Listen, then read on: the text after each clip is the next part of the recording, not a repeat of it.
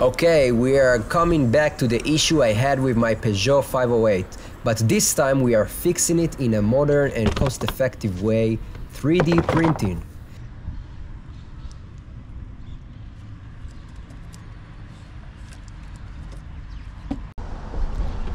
After the first attempt didn't work out due to the material being too stiff, I've got the final product here. This is the part that broke in the throttle body, and you can't get it separately. I've added a link to the 3D model I created in the video description for anyone who might need it. This is a 2-liter diesel engine from Peugeot Citroen, and it's also found in Ford, DS and even Volvo models. Let's begin by removing the throttle body from the engine. It's just a few Allen bolts, 2 connectors, and the air intake hose. In the meantime, let me tell you a bit of background. This small plastic lever is connected to the throttle butterfly and is controlled by vacuum through the small diaphragm inside a vacuum chamber. Over time, due to friction between the plastic parts, the hole in the lever widens and breaks, causing play. In my last video, I used zip ties to eliminate the play, but you know me, and I even got some criticism in the comments for it. I'm not a fan of improvised solutions. I searched online for a 3D model of the broken parts but found nothing. So I decided to create one myself, and here it is, side by side with the original. I'm now continuing to remove the zip ties I used previously.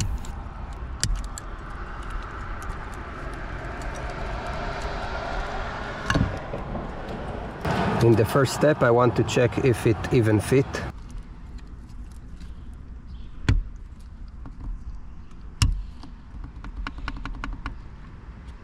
Good.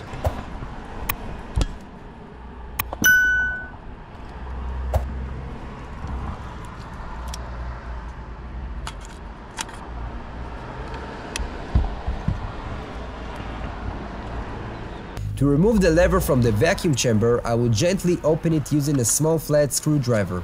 You will need to carefully release each of the clips that hold the 2 parts of the chamber together until it comes apart. Now that the chamber is open, we can see that the lever is connected by a spring and a sealing rubber, the diaphragm.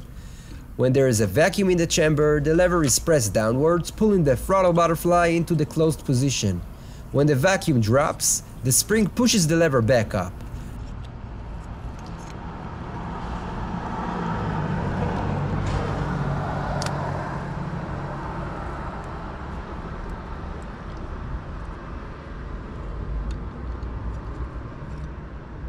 Now, let's look at the 2 levers side by side, new versus old.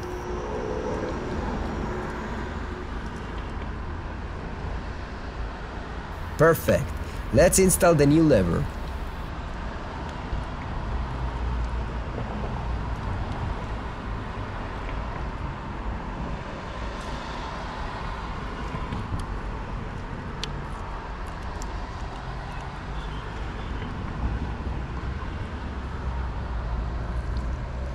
The rubber needs to sit on this smaller diameter.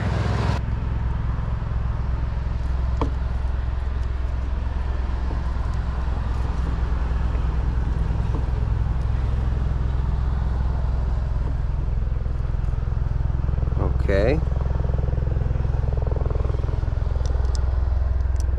Fix.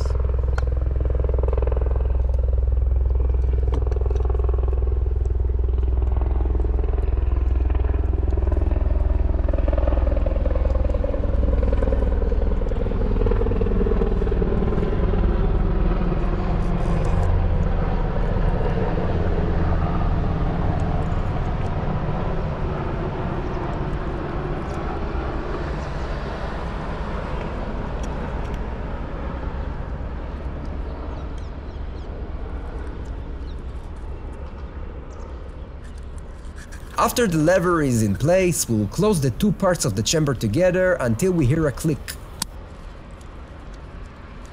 I will double check to make sure there is a proper vacuum and no pressure leaks.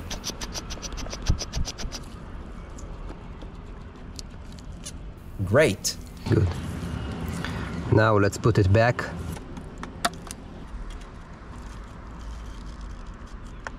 While I reassembled the throttle in reverse order, let me tell you that just yesterday I received another comment on the previous video, and it turns out the vacuum chamber along with the lever is sold separately, but the price is still a bit high, around $50 to $60, and I couldn't find it in stock.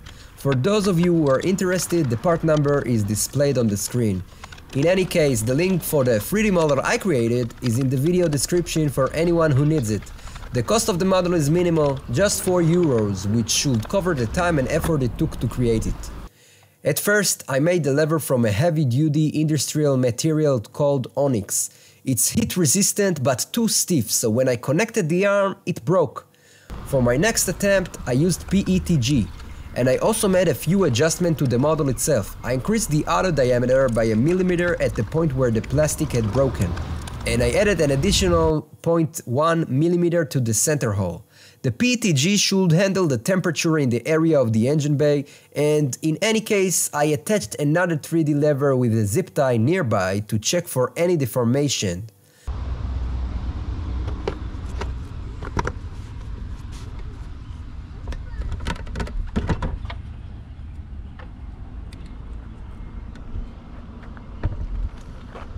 It's been a month since I filmed this video and the check engine light hasn't come on once.